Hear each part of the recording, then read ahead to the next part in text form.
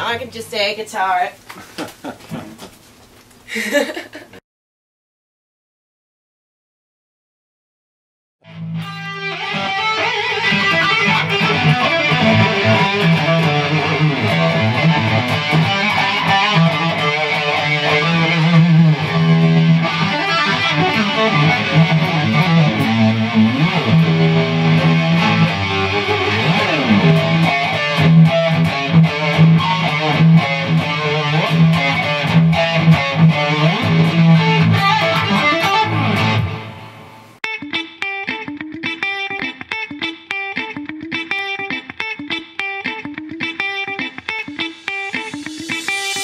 Aussie Beach TV.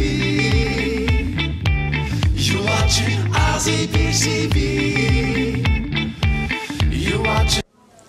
It's only a few more weeks until the end of the Mayan calendar. What do you think is going to happen? Good question. Anybody's guess. I mean, I think more than anything, it's simply the start of one calendar and the beginning of a new one.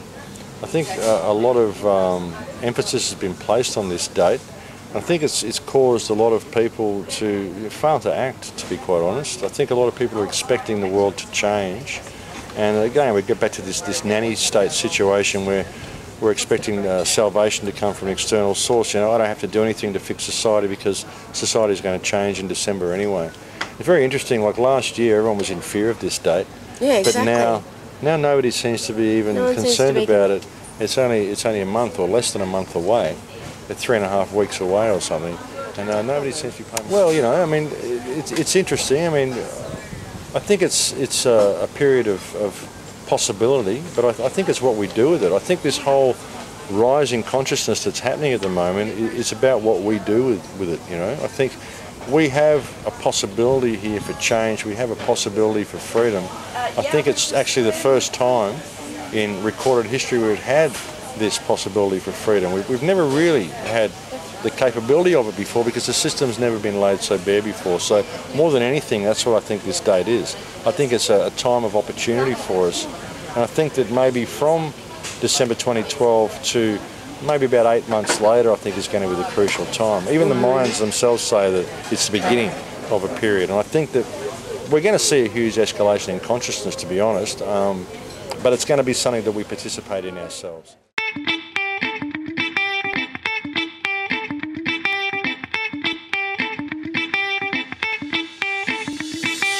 Aussie Beach TV.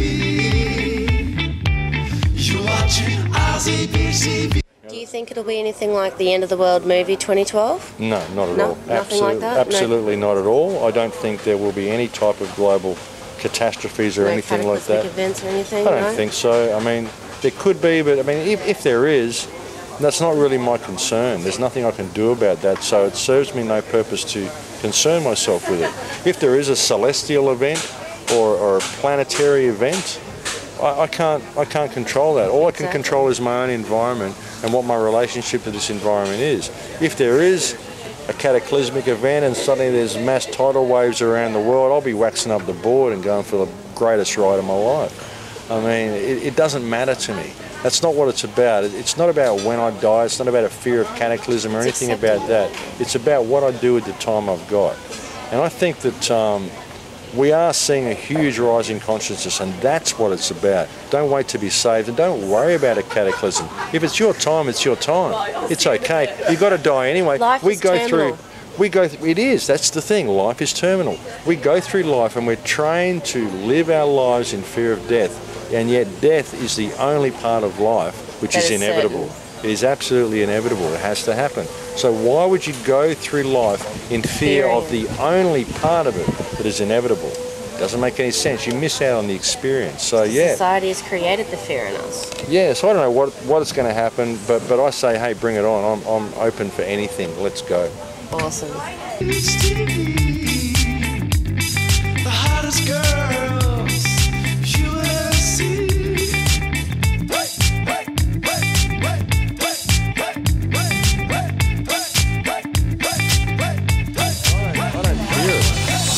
said, bring it on. I'll grab the board, you know. Bring it on. I'll come with you. Yeah, yeah. Got my new board the other day too, so. Well, there you why go, not? you know. So I say bring it on, you know.